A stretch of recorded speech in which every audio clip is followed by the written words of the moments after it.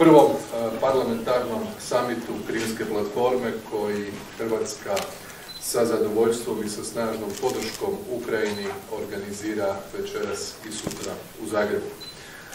Naš današnji susret obilježile su dvije ključne teme. Prva je daljnja suradnja između SAD-a i Hrvatske u potpori Ukrajine, bilo da je riječ o političkim inicijativama, aktivnostima u okviru međunarodnih foruma i organizacija, pa do konkretne pomoći koja se odnosi i na ekonomsku situaciju, financijsku situaciju, humanitarnu pomoć, dakle nastavkom podrške onim Ukrajincima koji su potražili utočište primjerice ovdje u Hrvatskoj. Hear your views as to what is happening in Ukraine and to give us the opportunity to thank you for your tremendous leadership when it comes to Ukraine and, of course, Croatia. When we received the invitation, when I was in Berlin for the G7, and the Speaker of the Ukraine Parliament, I think they call him Mr. President there too, we call it Speaker, but extended the invitation to come to Croatia for this meeting, it was clear that he felt very comfortable inviting speakers of the world to come here, because the friendship that you have extended, the appreciation you have for the courage of the Ukrainian people and their fight for democracy, which is a fight not just for Ukraine, but for democracy throughout the world.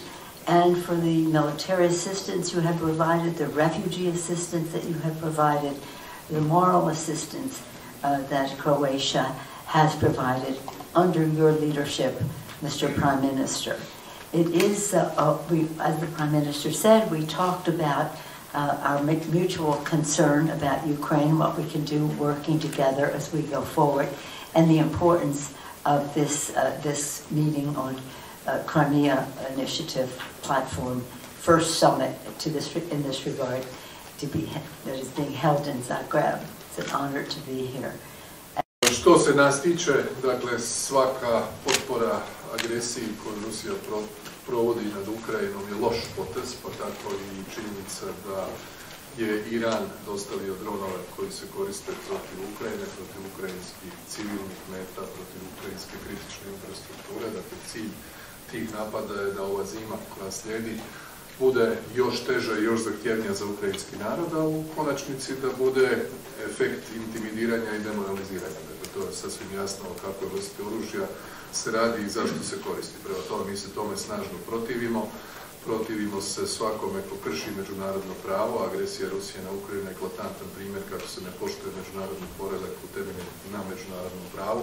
I zbog toga je pozicija Hrvatske bila jasna, čvrsta, nedvosmislena od početka. Tu mislim na hrvatsku vladu i ponavljam još jednom ono što sam rekao danas ranije kad smo otvarali prostore ukrajinske zajednice, ukrajinske vojnine u Hrvatskoj. Hrvatska u ovoj situaciji nije ni neutralna ni nesvrstana, nego se ponaša onako kako vidi stvari, kako ih razumije, kako ih informira na temelju svojih procjena zdravog razuma i privrženosti vrijednostima koje smo imali kada je bila riječ o našoj slobodi i neovisnosti i koju u potpunosti dijelimo kada je riječ o ukrajinskoj borbi za slobodu i za teritorijalni integritet.